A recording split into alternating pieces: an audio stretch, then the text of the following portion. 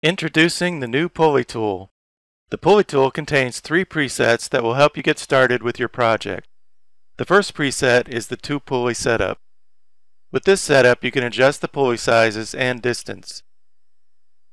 You can also rotate the pulley to align it. There is even an electric motor and pump attached.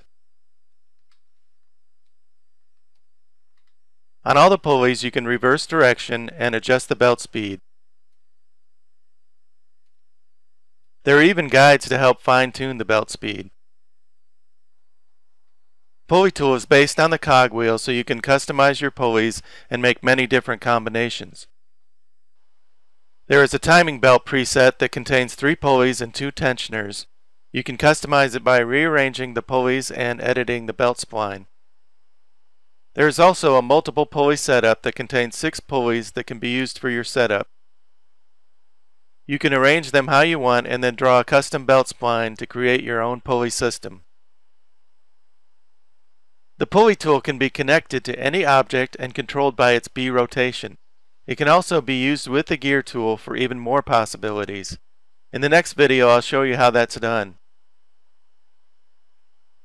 Here is a quick animation to show the Pulley Tool in action.